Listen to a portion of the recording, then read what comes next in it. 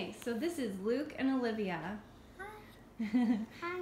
And they're here to show you how to make some yummy bug snacks. Okay guys, go ahead and show them how it's done. Okay, so how I would start is I would take some peanut butter and put it on the celery. And I am making a caterpillar. And then you take a grape and you stick it here. And then you put another one there. And then maybe you would want to use a raspberry for the head. So cute. Because it's a little bit different. And then you might want to use raisins or something for the eyes. Or those could be like little antennae. Yeah. So then you have a little cute caterpillar. You can also Next to me. Ask a mom or dad to help you cut up any veggies or help you get any snacks you need for this video. Luke, you're up next. Hey everybody, I'm going to show you how to make bug snacks today.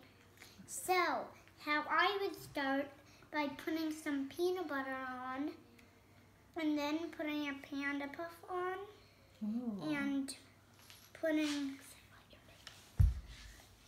I'm making a caterpillar. I love it. There's so many things you could make. And what are the things that we have on our board that you could use today?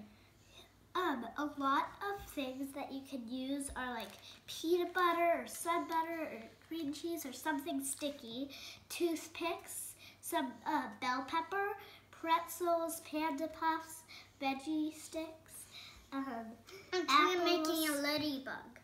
Oh, raisins, celery, cucumber. I need apple for the... And even tiny chocolate chips.